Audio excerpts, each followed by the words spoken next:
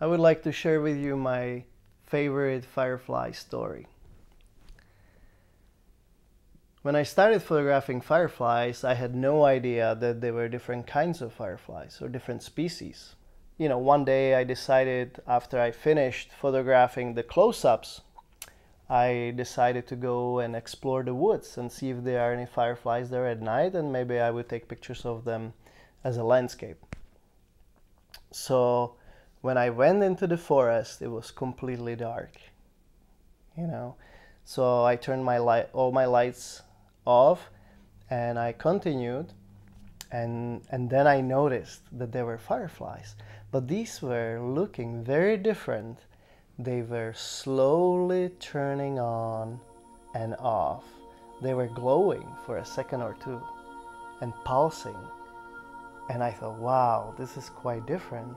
So I continued walking on the forest path, and I couldn't see anything. It was so dark, except the times when the fireflies would come close to the ground and they would illuminate the ground and the path.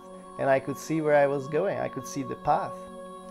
So I continued, and I felt, because it was so dark, I felt like I was floating through the air inside the forest, like I was levitating and hovering.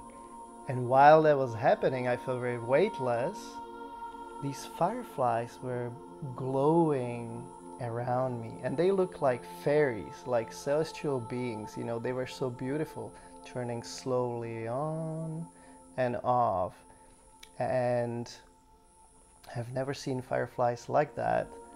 And I thought I was in some kind of a wonderland. It was so magical. It was like so beautiful.